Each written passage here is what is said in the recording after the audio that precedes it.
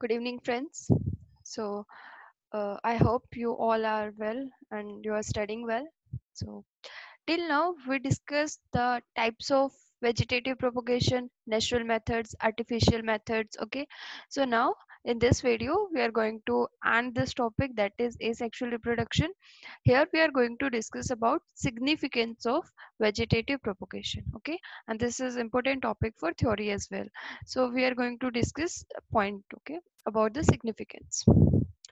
See, first is significance of vegetative propagation, and in this, the very first point is, see, you all know in vegetative propagation, we have various methods: cutting, budding, grafting, and in these methods, all we need is a plant part, okay, and some bit of soil that is very easily available, and other than that we need just a pot or a poly bag. Okay, so we can use the cutting of the plants. It is widely available. All these things are easily available to everyone, so this method is very cheap and easy. So very first point of significance of vegetative propagation is that's easy. It's easy and cheaper method. Okay, now let's come to the next point. So next point is, in certain plants like banana, pineapple, as you can see in the image backside of me, and in the grapes. So there is one common thing in all these plants, and what is that?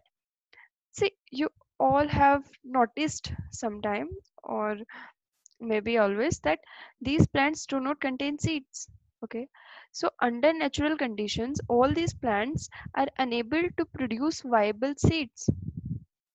So now you all are very curious to know that if they don't produce seed, how they propagate. So the answer is, yeah, the answer is vegetative propagation. So second point is, the significance of vegetative propagation is that it helps to propagate those plants that are unable to produce viable seeds.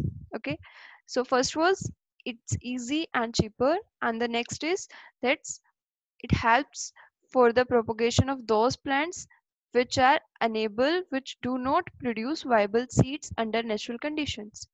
Okay, so only method is here, vegetative propagation.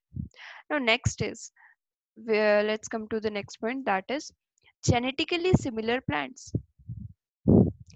So through the process of micropropagation, it's a technique we already read in vegetative propagation. So in micropropagation, we can produce genetically similar plants, or improved varieties can be multiplied for the one second. Yeah. So here we can produce improved varieties can be multiplied on same line for several generations. What do you mean by that? It means that through micropropagation, we first generate a improved variety. Okay, so if we have a improved variety, now we can multiply it for the several generations, and we can use this genetically similar plants. Okay, so we have one improved variety, and now for the several generations we can use this with the same traits. So this is the next important, that it helps to produce genetically similar plants for many generations.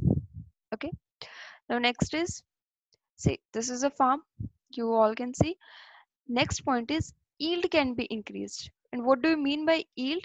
That we can produce improved varieties, and through that we can produce high quality and high quantity of the crops.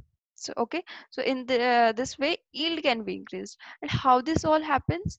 This all happens by grafting high yielding variety on a stock of low yield variety. Okay, so see what happens, uh, in a certain conditions there are stocks, but that stock is of wild variety, and the yield is very low of that stock. Now what we can do, we can graft a scion of higher yield on that stock. Now the benefit is that, now as the stock is better resistant or better disease resistant, better adapted to the environment, now overall yield will be improved because we have scion of high yield, okay, and we have stock of disease resistant quality and also of better adapted to that environment, okay.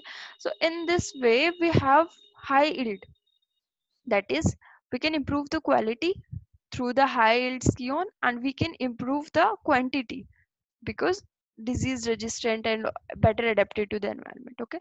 So next point is yield can be increased in this way by grafting. Now come to the next one.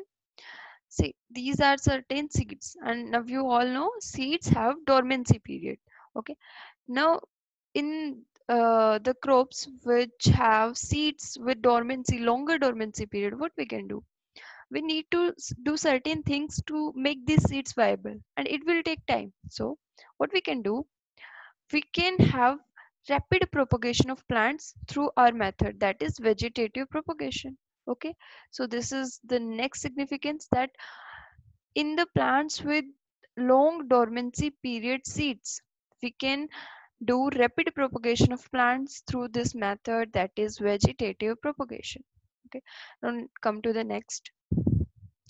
See, what happens in grafting, we can transfer the traits, we can transfer the characters, okay.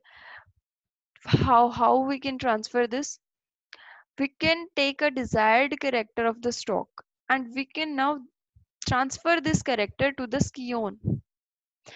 And which are the desired characters of the stock, that are disease resistant and vigor, okay.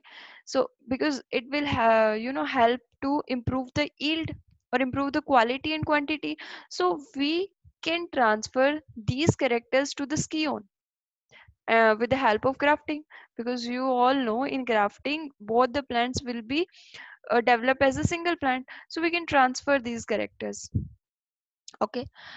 Now as you can see here, we can produce clones through our technique, that is tissue culture technique or micropropagation.